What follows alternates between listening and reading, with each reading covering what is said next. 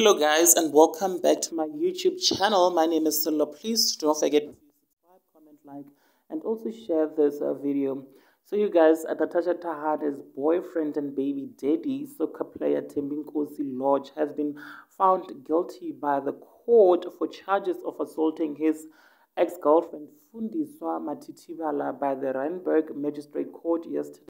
On the 1st of June 2023, Lorch was charged with assault after Fundiswa had opened a case of assault on the 6th of September 2020, but the soccer player was released on a 2,000 rand bail.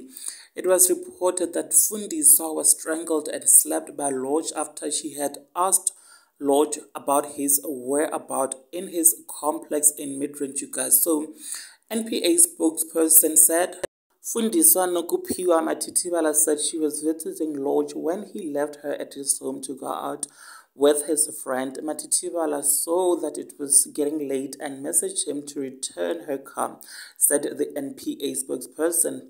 So on arrival, an argument ensued. Lorch became violent toward her and started to strangle her, beat her while pulling her up and down. She called for help and his friend came to her rescue. The statement continues. The accused did not have any injuries, which meant he was the aggressor.